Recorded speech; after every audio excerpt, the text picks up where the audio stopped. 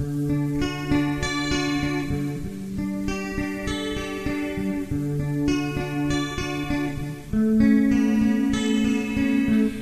are watching Linux Mint 13 XFCE Bootcamp, and in this episode, we're going to take our desktop effects even further. We are going to compile Emerald from source, since it is not available in the software repositories, and I'm also going to show you how to auto-start that Fusion icon of yours. That way you can wobble your windows and wow your friends every time you turn on your computer. Hey, that's pretty cool, huh? We'll do that right after I roll the intro.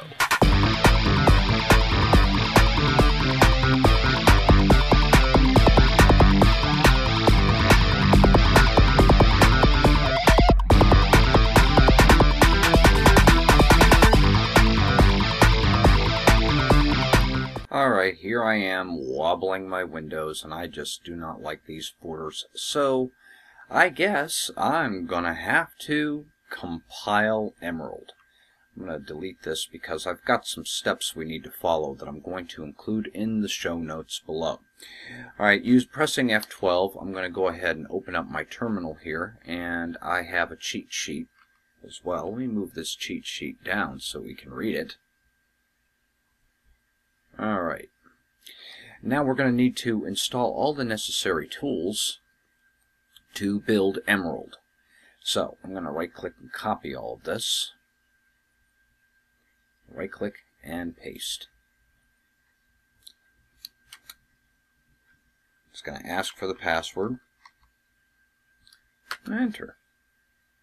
I've already installed all these tools, so this will go by quickly. But the thing is, it will take a few minutes to download all of these.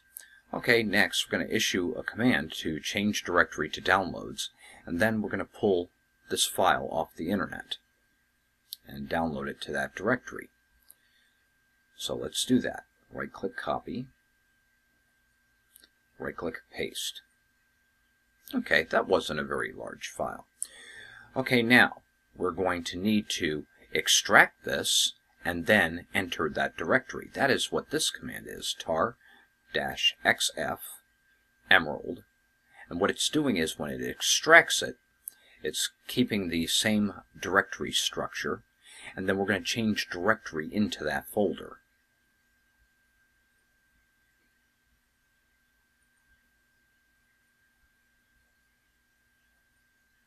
Okay, and you can see we are now in that directory as specified here. Let's go ahead and issue our first command for compiling. These commands are common in compiling a package. You will a lot of times run autogen, you may run make install, that sort of thing. Let's go ahead and do this now.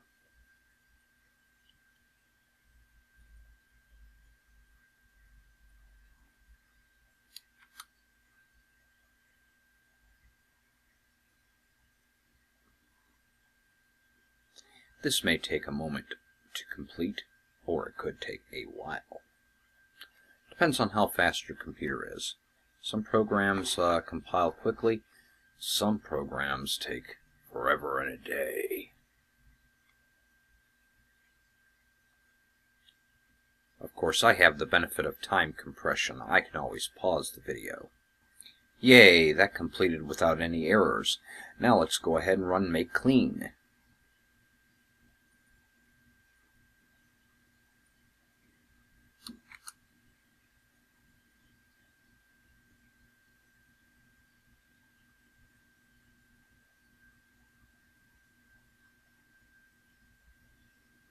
Now we can make a make distclean.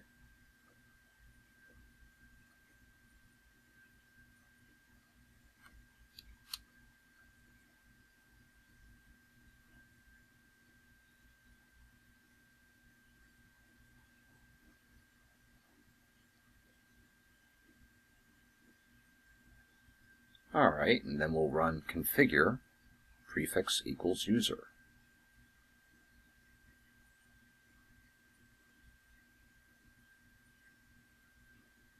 Luckily, that completed without any errors. So now we can sudo make install.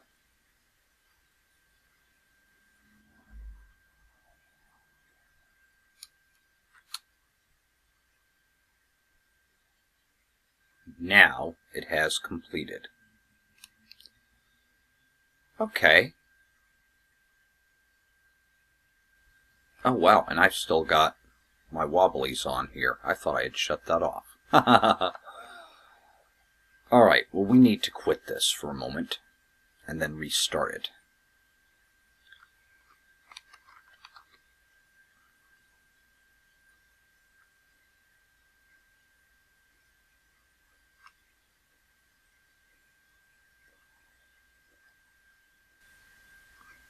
We've got the Emerald Theme Manager available to us now.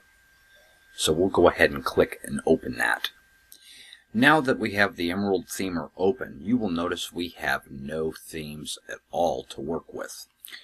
So what we need to do is we need to download one. Fortunately, I've already done that. You can go on any website, just do a Google search for Emerald Themes, and you will find a ton of web pages that have them. I'm just going to select Import.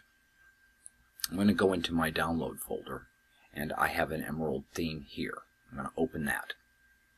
Okay, and then I'm going to double click this. Let's switch to window decorators here, because I want to make sure that this will load.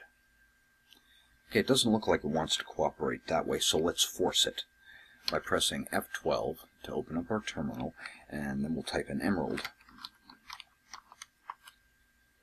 replace, 2 dashes, and there we are. Now we have Emerald theme going on here. Alright, and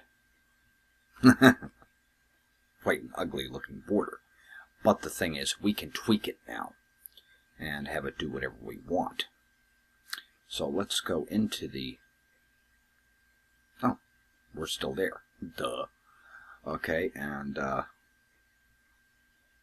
we can adjust this theme to however we want it. Now apparently it's missing some graphics and that sort of thing. I assume this is how it is supposed to look, and quite ugly actually. So we can go into the frame engine, and we can select a different frame engine for this if we want to. Let's see what True Glass will give us.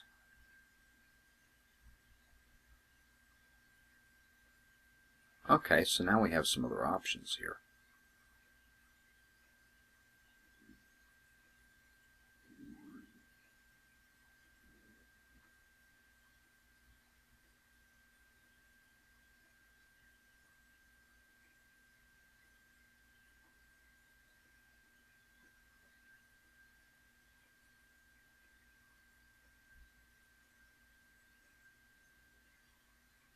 Ew, that's ugly.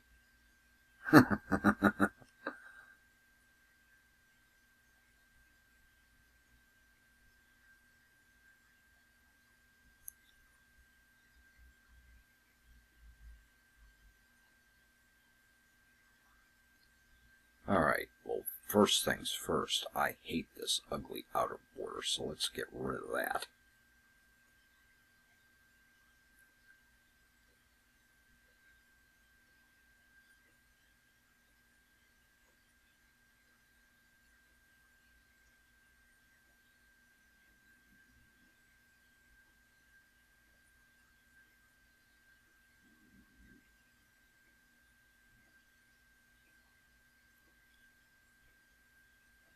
Yeah, get rid of all that.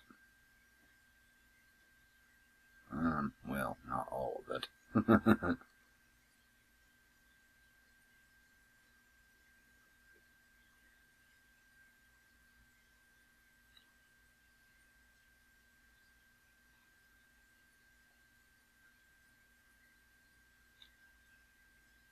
Ew. Let's go back to this one.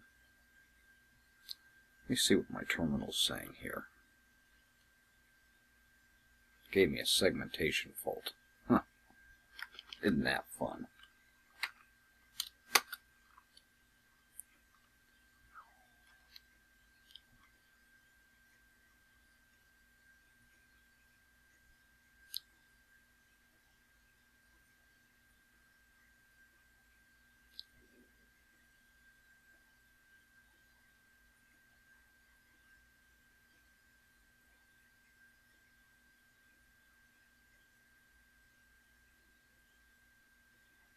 Okay, I can deal with that. But at any rate, the possibilities are endless with the Emerald Themer. You can do so much with it. I make all of my themes for my window borders, and basically I just take a base theme, I edit the width, and pretty much I just sit here and just tweak away until I get the desired look that I want. And so basically a simple base theme like this is all I need to build my own window borders, just going into the settings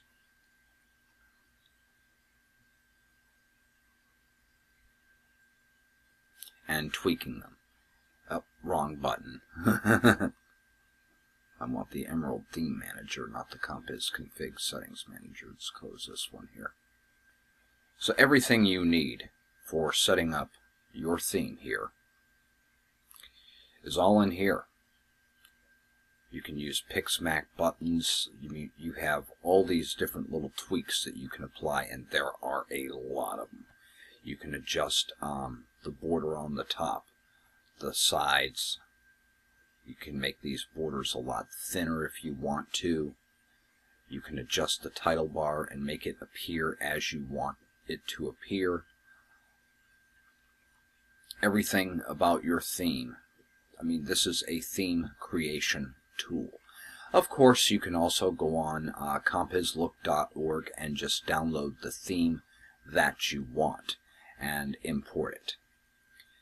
And let me go ahead and pull up that website real quick, and you will see there are tons of them. We can just do a search for Emerald Themes.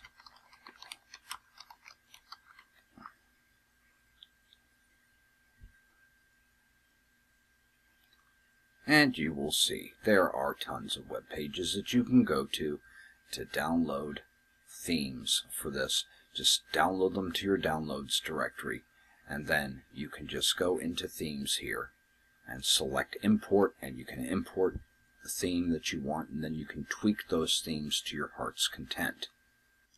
Okay, and on a final note, let's go ahead and open up our preference manager here.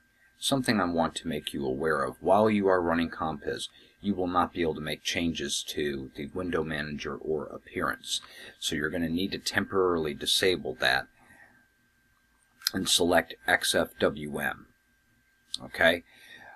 Also, something you may want to consider for startup, session and startup here. If you want to run the Compiz Fusion at startup here, we want to select Application Auto Start, and let's see if it's even in this list. It isn't, so we're going to have to add that. And this is Fusion Icon.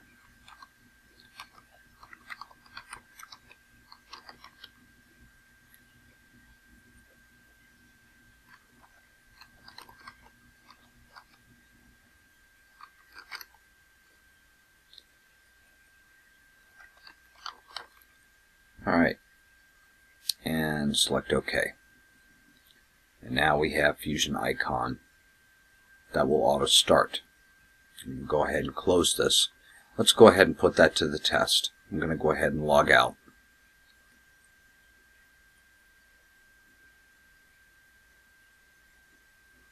And then we'll log back in.